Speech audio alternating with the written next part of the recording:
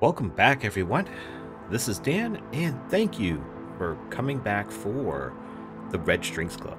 So, this is, well, for me, it's been a few days, maybe more than a few days since I was able to come back to the game, but I've been itching to come back, because we left at a point where we were starting to get a lot of intrigue, like a lot of new characters, a lot of like mysterious people being really mysterious.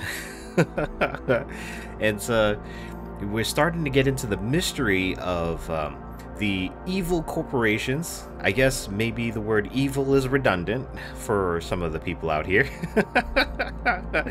But plans are moving, people are moving, schemes are moving, and secrets are being uncovered.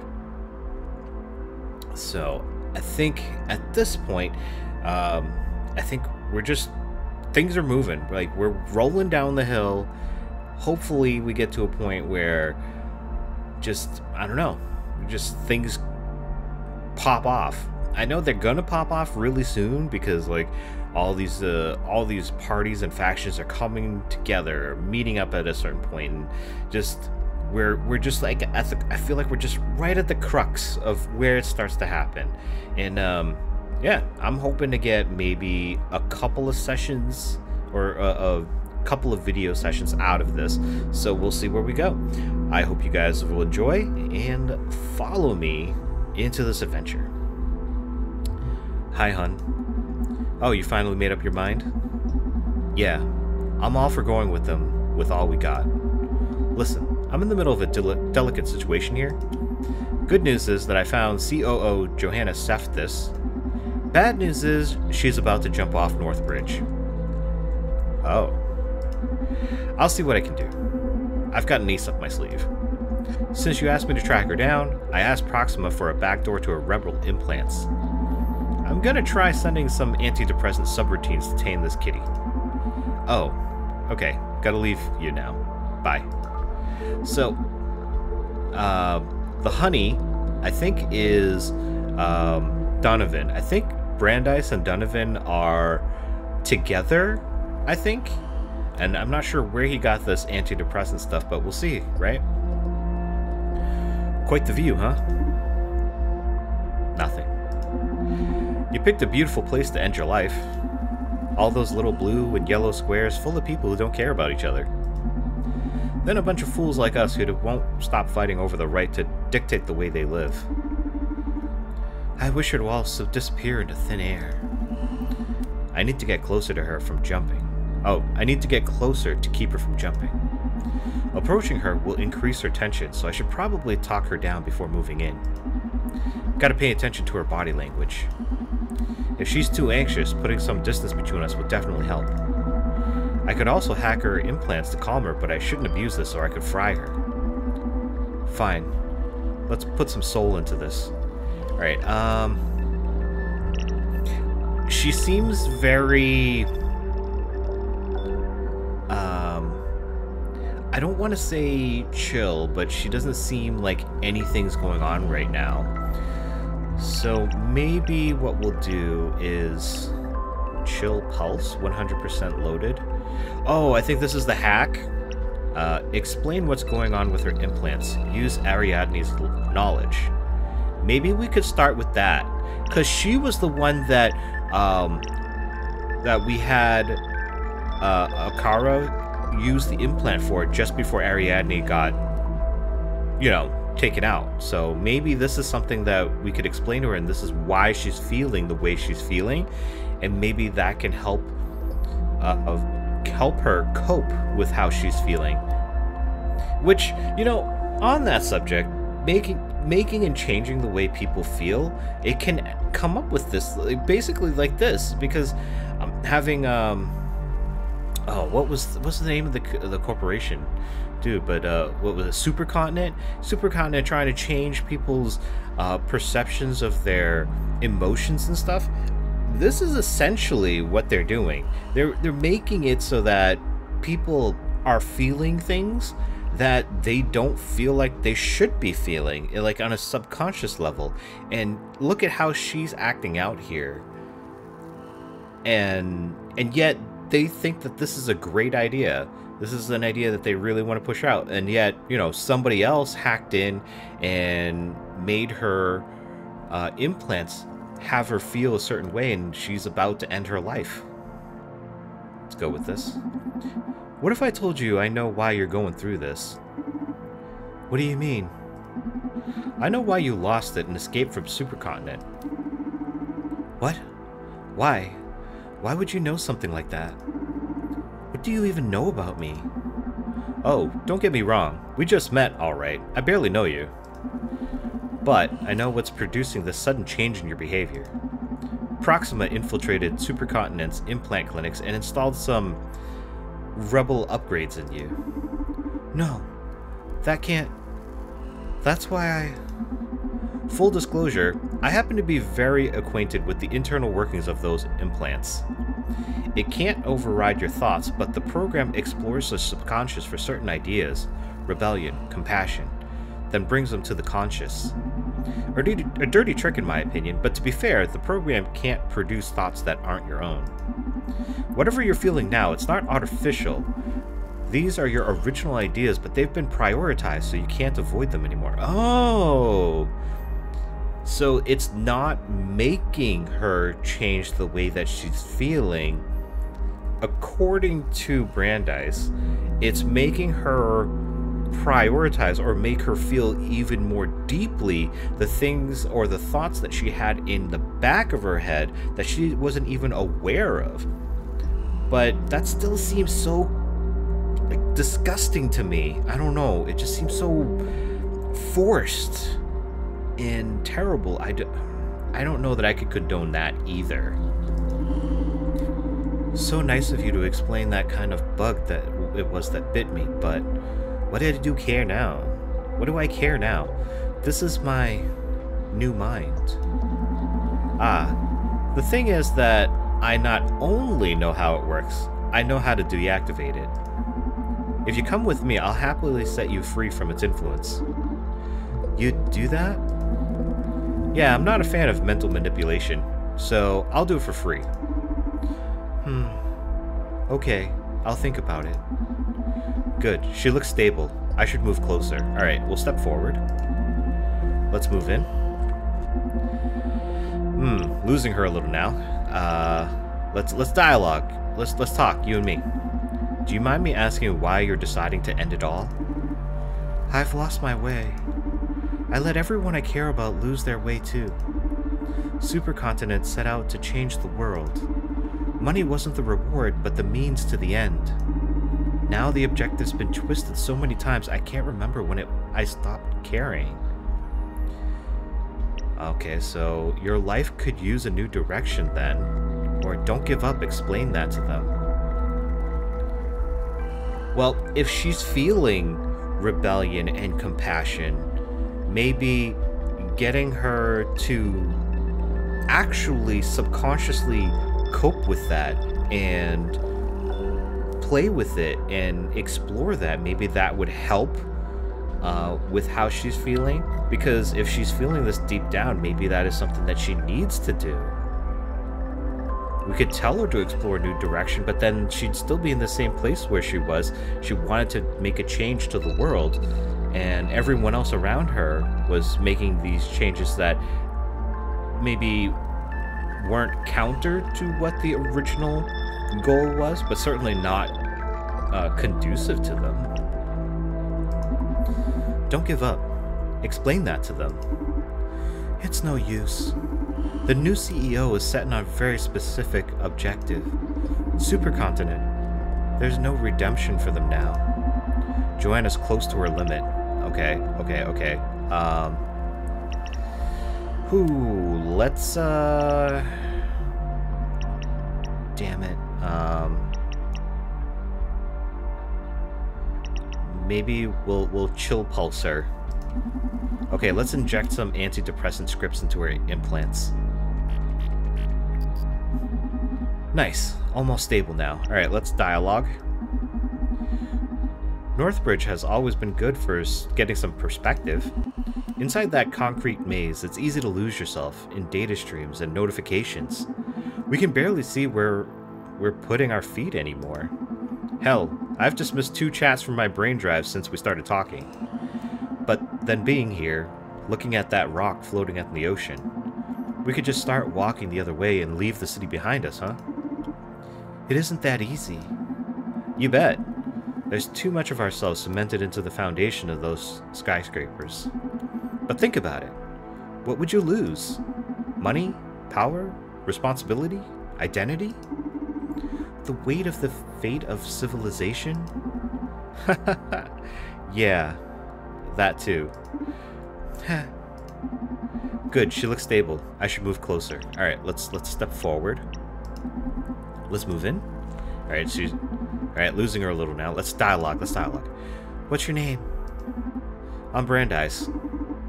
Why are you doing this? Well, I mean, if she's the COO, she's not stupid.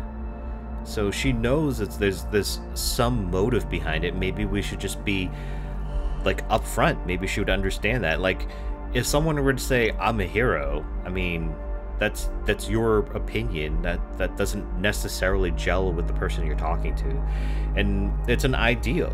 I mean, that ideal is your perspective, which may or may not mesh with what the other person's perspective is. So maybe we just go with the truth, and maybe that's something that is just easier to handle.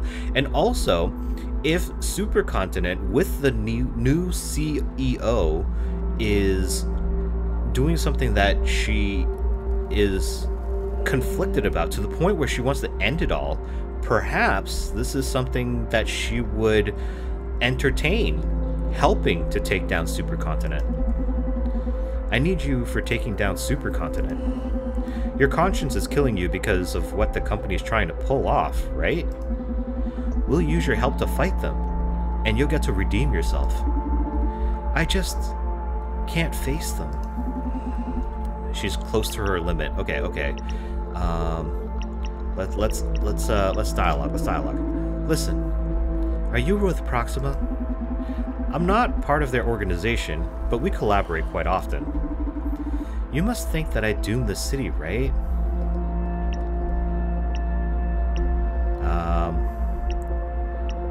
I mean, she kind of does give herself too much credit. To say that the city was doomed long ago maybe isn't going to be something that helps her with her conscience. To say that, like, everything was doomed from the beginning, that you had no say in the matter, maybe for someone who is depressed, maybe that just reinforces the idea. And maybe we can tell her that she gave herself too much credit. Maybe that's where we go from there. So let's give it a try, I guess. Bah, you give yourself too much credit. There are countless factors all over the world working relentlessly as we speak to F us of this planet. And from my point of view, if you have enough of a conscience to be jumping off this bridge out of guilt, I'm sure the sum of your actions at Supercontinent can't add up to match the damage of the average money-making bastard. But SPW... Oh, we're taking that down, didn't I tell you? How? Come with us and you'll see. Nice, almost stable now. Alright, so... let's, maybe we'll dialogue again. Both sides of the railing scare me. One is the other end, but the other is even more terrifying. Yeah, I think she's talking about one, the end, the other end, you know, death, but then living and trying to live with your consequences, living with having to fight and to struggle is also terrifying. I mean, we try to cope and we try to find ways around it, but it doesn't take away from the fact that it's very scary. The world is scary, but so is ending it all. Both are terrifying, but I don't know, the fact that you can't change anything, you can't redeem after death, just the finality of all, just I don't know. Personally, I feel like that's even scarier. Stay on the railing, then. That was a metaphor. I know. Stay on the railing. Life's not binary, Joanna. When you set foot on the ground, you don't need to go back to face some sort of redemption ordeal. Yeah, you don't have to become a revolutionary. You could have a hamburger, ride a bike, play a video game. I mean, you could do something else. Being a revolutionary, I feel like pushing that on her sounds or seems like, to me, it's like, you know, putting more pressure on someone who is already feeling the pressure of the world. Maybe doing something that is inconsequential overall to the world. Maybe that's something that it's like, here's something you could do. You could not affect anything. Just, you don't have to make the choice. You could just choose to be in the middle. Do essentially nothing. Have a hamburger, ride a bike, play a video game. There are plenty of things, more important even, than our ridiculous war over civil welfare. To play a video game. God, it's been ages since I logged into Steam. For me, it's, let me see, how long is this for? It's been just under 20 minutes since I logged into Steam. Okay. You should play more. Having fun really puts everything else into perspective. And I'm being dead serious here. Never imagined I'd be talking about Steam while pondering offing myself. But you do have a point. Good, she looks stable. I should move closer. Alright, let's do that. Step forward. Let's move in. Losing her a little now. Alright. Let's dialogue. I heard about the girl who died at our clinics. I woke up uneasy that morning already, but hearing of her demise is what made me flip. Did you know her? Yes, her name was Ariadne. She was a really good friend of mine. God, I'm sorry. Thank you. I'm so sorry. Saying she had it coming doesn't make anybody feel any better. That's so judgmental.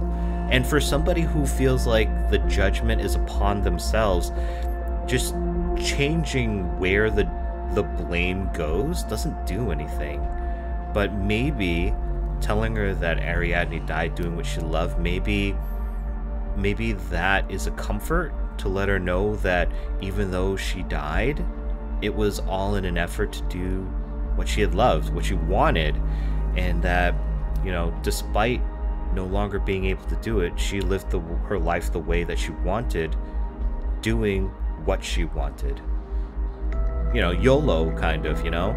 Although not to the same degree that, like, the internet wants you to go with. Like, yeah, you only live once, but that doesn't mean that it should be short and that it should be inconsequential.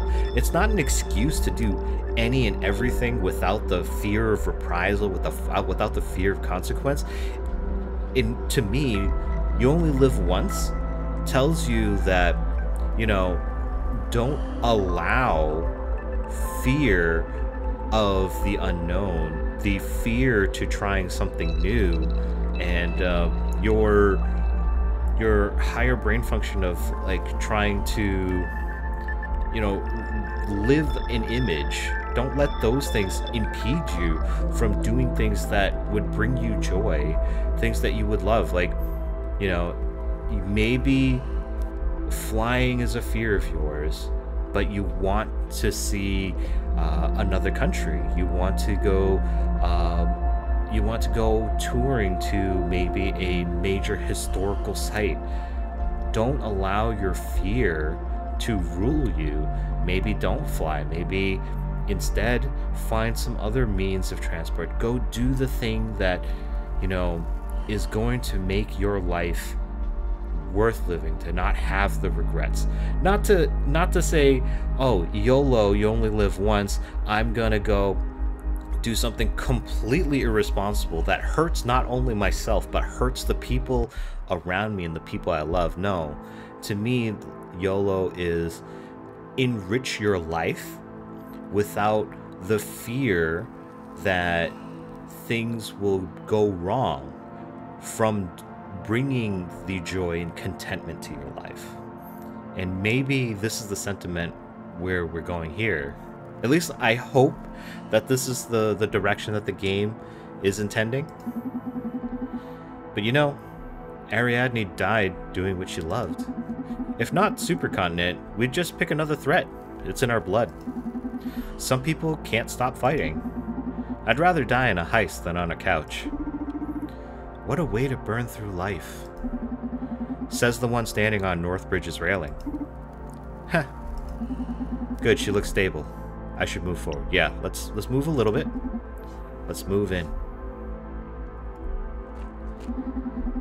Losing her a little now. All right. Let's dialogue. How does someone end up being COO? I mean, is that what you wanted to be when you were a kid? Not at all. I wanted to be a soldier. Really? I can't picture someone as compassionate as you killing people on the battlefield. Well, I wanted to be a secret agent, saving the world in stealthy, non-lethal ways. But when I came to know what actually armies were about, well, I decided to take the fight to an office. Before joining Supercontinent, I ran my own humanitarian aid company. That's cool. What changed? What do you mean? Why did you join the corporate gang? Because Supercontinent is different.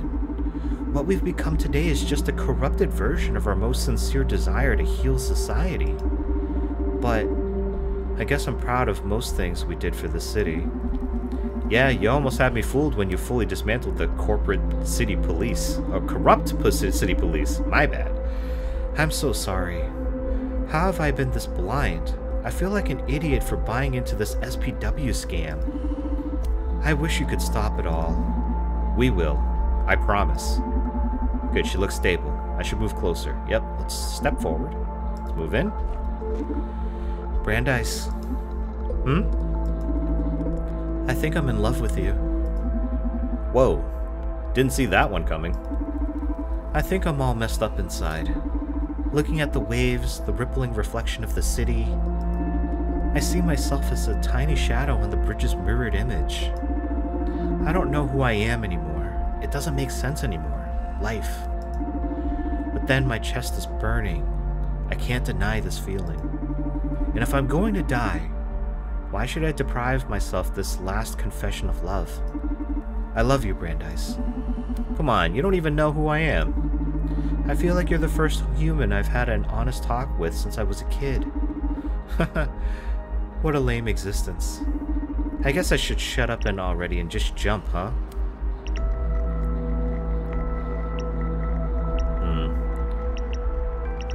Man, that's... I mean, do whatever your heart tells you to? I don't know.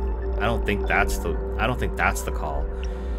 Saying no, come with me? Is that playing with her emotions, telling her that, you know, come with me? And being selfish doesn't seem like the right thing in this moment. You know, before you jump, tell me how to do this. You know, defeat the company. That doesn't seem right.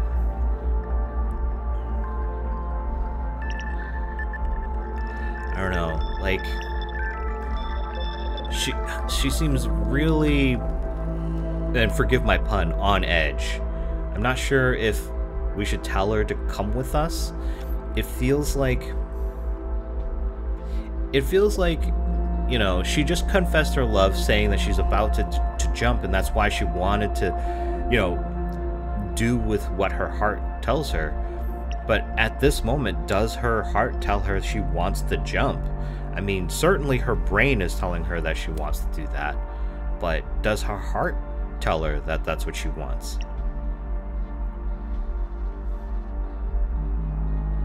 I mean, I think we should tell her to come with us. You know, as they say in the Terminator, you know, come with me if you want to live. Let's go with that one. I think, man, I'm second guessing myself so much. Guys, I hope you are never in this position, like, unless, you know, you're trained for it. But, you know, if someone is threatening this level of harm to themselves, definitely please get them help, like professional help. They are trained for stuff like this. Like, you know, for me to, especially like for a stranger, I would never be able to convince someone not to do this, to go through with it. There's a lot that goes into the thought process for these people, and there's a lot of things that might trigger a person, and there are certainly ways and things that you can say that will help, but if you're not a trained professional, you wouldn't know what those things were. You're making all these guesses like we are right now, and I really don't know. I'm like, even just given the actual things to say to turn the tide, I don't know which ones are the correct ones.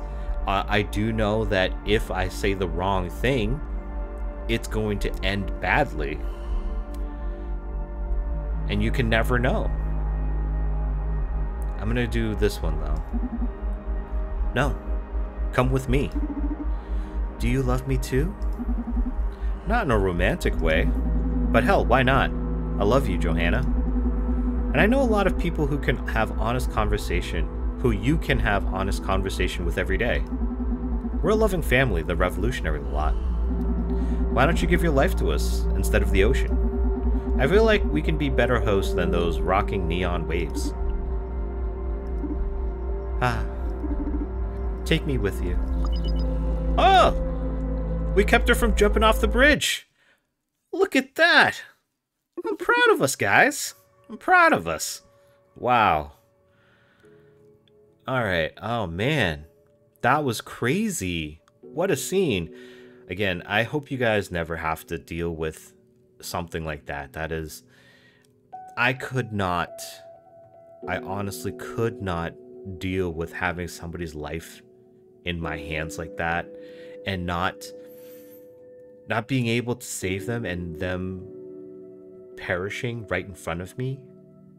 That would change me and my existence forever. I know it.